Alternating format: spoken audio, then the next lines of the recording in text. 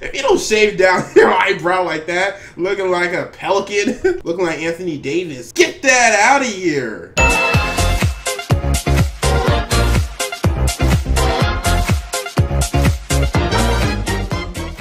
Yo, what's up guys? Prince Charming. Today we're gonna be checking out insane cartoon conspiracy theories that could be true. So a lot of kid cartoon shows that we watch are actually connected and they're tied together and they have dark secrets that we don't know about. And a lot of people have debunked these secrets, have like pretty much looked deep inside to try to figure out what they're really talking about, what they really mean. So we're gonna be showing you what these conspiracy theories mean and if they could actually be true or if they're just myths. So make sure you hit me with that follow on YouNow. I do streams where I call you guys, I do gaming, vlogs, everything. So make sure you follow me at Prince Hawkins, link in the description below. Also, can your boy get a like on this video? Can you go ahead and hit that thumbs up button right now? Click it for me and give me a thumbs up on this video. Also, make sure you hit that subscribe button, turn your post notifications on so you never miss one of my perfect, beautiful videos. And go ahead and comment a cartoon conspiracy theory that you know. Cartoon conspiracy that I know is that Angelica from the Rugrats, she's actually crazy and she actually has no baby friends. She just creates it all, it's all in her imagination. She's hallucinating and whatnot. It actually gets pretty convoluted. It's actually pretty like detailed and specific, so you should guys check it out. But enough of me talking, let's check out these insane kid cartoon conspiracy theories that could be true. Hope you guys enjoy the video. Number 10, The Fairly Odd Parents.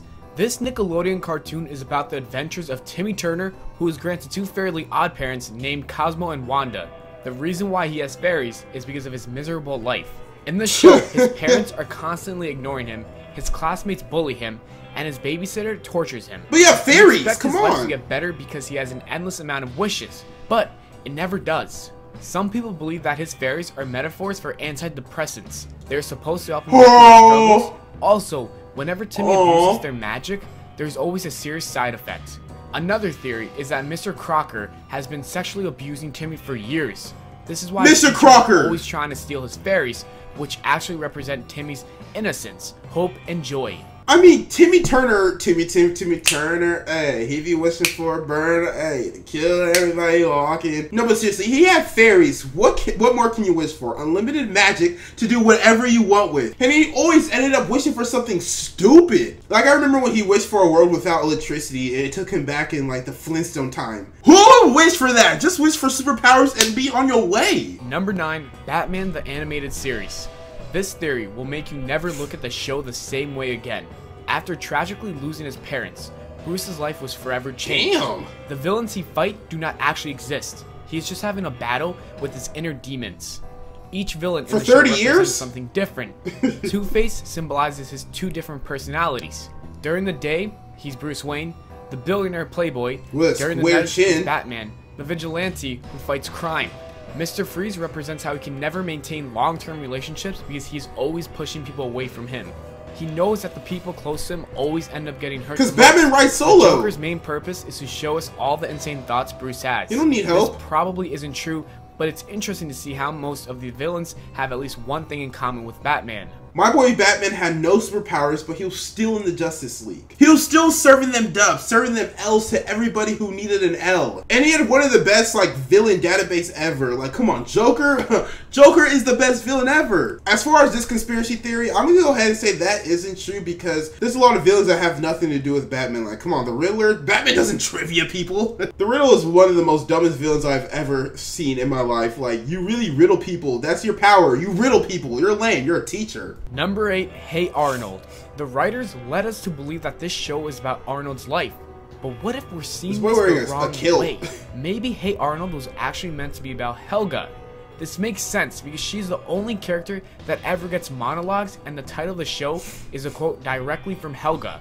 Her long speeches make it seem as if the story is being told from her perspective. Okay, so the show spends so much time focusing on her personal issues and struggles. Her mother is an alcoholic, her father doesn't really care about her, and her family expects her to be as successful as her older sister. Also, she has a huge crush on Arnold, but can never admit it. She pretends she hates him, even though she's in love with him. For a character who isn't supposed to be the main, we sure do know a lot about her. That, I don't understand it, Helga. Hey, Helga, you know, if you like somebody, act nice to them. You know, maybe bullying them and making fun of them isn't the way to get to their heart. And I hope Hey Arnold didn't end up with you. I hope Arnold didn't end up with you. I hope he realized you're scum and you don't deserve any good. Nah, I'm playing with you, but come on. If you don't shave down your eyebrow like that, looking like a pelican, looking like Anthony Davis, get that out of here. Number 7, Tom and Jerry. This theory is literally going to ruin your childhood. Most people have grown up loving Tom and Jerry, not knowing that the show is filled with Nazi propaganda. Wow. This theory does make a lot of sense because the show came out in the 1940s, which is a year after the war started. Okay. It's not a coincidence that Tommies were British soldiers and Jerrys were Germans in World War II. The worst part about this theory is that Jerry is the good guy and the innocent character in the show, while Tom is portrayed as the villain. Even though Tom is much stronger than Jerry, he never wins. Since Jerry is very intelligent, he uses different strategies, which is how he ends up Jerry a bully, though. Everyone should hope that this theory isn't true, because if it is, Tom just wants some then cat. that would mean that these writers are Nazi supporters. Man, what is up with Nazis in today's world, man? Like, I don't understand it. Why would you want to be a part of that hate group? No, but let me make this video more friendly, more happy. Tom was the cat, right? Tom was the cat. This is what I'm thinking. This is what I'm saying. Tom was the cat. Jerry was, yes, I know Tom was trying to eat Jerry or whatnot, but come on, guys. Jerry did some convoluted plans and plots to destroy Tom. Like, a lot of things could have pretty much killed Tom. So really, Jerry can go to jail for manslaughter in the very least, because that's not you're defending yourself at some point. Because Jerry was started at, like, half the time, Jerry will be one starting this beef. Tom will be relaxing, chilling, and Jerry will start the beef. Number 6, the Magic School Bus. This theory will blow your mind. For this cartoon, she a drunk there are driver? two very unbelievable theories. The first one is that Miss Frizzle is a teacher of a special education class. Oh this will gosh. explain why the class only has 8 students and why they're always going on a field trip. Yeah. All of the adventures they go on are probably just in their imagination. The second theory is that the Magic School Bus kids grew up to be on Captain Planet. What if these two shows share the same universe? It's the only explanation why each child in the Magic School Bus resembles one of the protagonists from Captain Planet. This theory states that Gaia kidnapped the children and brainwashed them into becoming protectors of the Earth. The main problem with this is that Captain Planet came out first. So if Captain Planet came out first, how do you expect the Magic School Bus kids to be the kid version of them? Unless they have like a secret, super secret back plot story that the writers got together and decided to make. Because they really do resemble each character off of the other show or whatnot. But come on, Captain Planet or, yeah, that's stupid. Why would you want to grow up and defend Earth? Earth is throwing hurricanes like Irma, Jose, Harvey. Come on, who wants to defend that? Number 5, Pinky and the Brain. Is Pinky the actual genius in the group? Some people believe that Pinky may in fact be the genius and Brain might be the insane one. Here are the supporting facts behind this theory. First of all, the intro theme says one is a genius, the other one's insane, but it doesn't identify who's who. More often than not, each episode features the Brain creating a plan in order to rule the world. So Brain is Pinky the insane having one. Legitimate input, Brain brushing Pinky off, and the plan going terribly wrong because Brain doesn't listen to Pinky's advice in advance. Do you guys remember the episode where Brain goes on a game show and loses on a question that Pinky had the answer to? After that, we also learn that Pinky can't read and Brain is hardly capable of writing his name. Another interesting episode. So Brain is stupid. Us with enough evidence to prove to us that Pinky is the genius, where Brain Pinky, you need to go solo. What causes his plans to fail? The machine primarily faults Pinky, so Brain constructs a machine that makes Pinky into a genius. Yet his personality doesn't appear to change at all. Pinky then points out that Brain had a mistake in his previous calculations, and he's the one to blame for his failed schemes. I never watched that show ever in my life, but it seems like Pinky, I will believe this conspiracy theory. It seems like Pinky really is the smarter one. Because if the intro really goes, one is smart, the other's insane. Clearly Brain's the insane one. Like, do y'all see this dude? He looked like an 80-year-old man. He's clearly insane. He's over here wanting to rule the world. Why would you want to rule the world? What has the world done to you? That's why I don't understand bad villains. They always want to take over and conquer the world. Can't you just be okay with what you have? Why you gotta conquer the entire world? Number 4, the Rugrats theory. This is probably the most common, unsettling theory. Here we go. But it's worthy mention because it's just that crazy. Here's the overall gist of the theory. The babies are just an illusion of Angelica's crazy imagination. The DeVelles had an abortion, and Angelica couldn't decide if it was going to be a boy or girl, so she went with twins. Chucky died along with his mother, which explains the overly worried mess of a grown man that his father, Chaz, always is. Then there's Tommy. People believe Tommy was a stillborn, which explains why his dad keeps building toys in his basement. They're all for the dead son who never lived to play them. And Susie was apparently Angelica's only real-life friend, and she went along with the outrageous fantasies for Angelica's sake. Yeah, because Susie too real. Like, come on, she's the black OG. She's too real to be fake. Angelica's was low-key really bonkers because she was really running kids like she was a pimp or something. Not like a pimp, but like she was like a gang leader or something. She was running, baby. And they couldn't back talk to her because she'll just push them and bully them. Hell yeah, Angelica, run it. Run that gang. Yeah. Throw them gang signs up. I don't know what I'm throwing up. No, but seriously, Angelica, I hope you're not crazy because Rugrats was a good show. Number 3, Mr. Dink. This theory Mr. Dink? Doug's neighbor, Mr. Dink, was a child predator who was on the lookout for Doug, which is the reason why Doug had to take LSD that he stole from his sister's room, Judy, as a coping mechanism.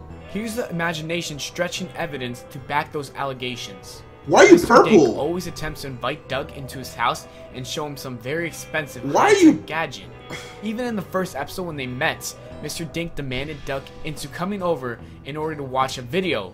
Also, there's a point in the show where Dink offers Doug a chance to work in his forcefully secured shed. Mr. Dink has no children, but is the leader of Doug's Bluff Scout troop. There's an episode where Doug, Skeeter, and Mr. Dink get lost while canoeing. Dink says he's going to search for camp, and when Doug and Skeeter go after him, they find him butt naked in a tree, claiming to lose his pants. Oh yeah, you're a creep. You're a creep. While in the wilderness with 2 11-year-old boys. That's kind of weird, guys. He wanted booty. His sister Judy never wanted Doug in booty. her room. It's a strongly enforced rule. And in an episode where Doug went through Judy's belongings, she's extremely annoyed. Why? Because obviously she's got a ton of LSD in there. She got that stunning shades. Finding and or mooching on her stash. The LSD explains all of Doug's delusions. Also, there was an episode where Doug is home alone and sneaks into Judy's room and later, while in the basement, begins hallucinating. Yeah. This cartoon you on drugs, dude. But it's still fun and interesting to look at in You're different crazy. angles. Another show I haven't watched, Doug. I have not watched that show. Why are people purple in that show? And why is this like alter reality person? Is it gray or purple too or blue? What is that show? Why is Mr. Dink taking 2 11-year-old boys out to the forest and then taking his pants off and climbing in a tree? So many answers I need in this show before I even dare to even look it up to watch it. Doug, why do you look like Caillou? That's another question I have. Now let me get off my boy Doug. He has that Lois Griffin nose. Number 2, Toy Story 3. According to film critic Jordan Hoffman, Toy Story 3 is totally about the Holocaust. The Holocaust about the Toy Story really caught the attention of the millions of people on the internet because of the surprising number of parallels between the lighthearted story about talking toys and one of humanity's greatest tragedies. This story starts when the Jewish people represented by the toys are left behind by their host nations at the onset of World War II, which is represented by Andy going off to college. At this point, the toys leader Woody recommends to hide in the attic, kind of like Aunt Frank style. Oh man. But they quickly get caught and shipped off to Sunnyside Daycare. You know, a place where the Jews were sent, kind of like the concentration camps, and mistreated by the little children, Nazi. which are closely related to the Nazis. The abusive toys who lived in Sunnyside are the version of the Jewish police who helped push their fellow Jews into trains for Auschwitz. Because of them, the main characters end up in a conveyor belt, headed straight for the oven. There was even a sad scene where the toys grab hands and accept their fate.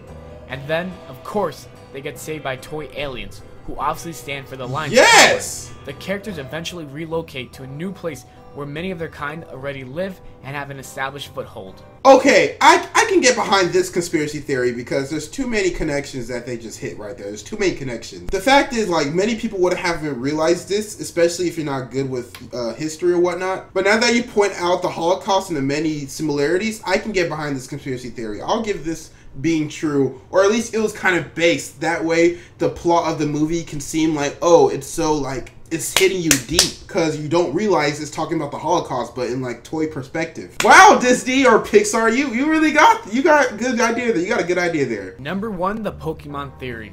Have you ever wondered that the pacing, tone and story progression of Pokemon changes after Ash is hit by lightning in the early episodes. Did he die? How Ash and his world are relatively normal until after the incident. So here's the theory behind this famous cartoon. It is believed that the accident with his bike put Ash into a coma. Days later after the accident, Ash was found barely alive on the floor and was quickly rushed to the hospital and treated with heavy doses of medication. Did the medication survive? took effect and stabilized his coma dreams.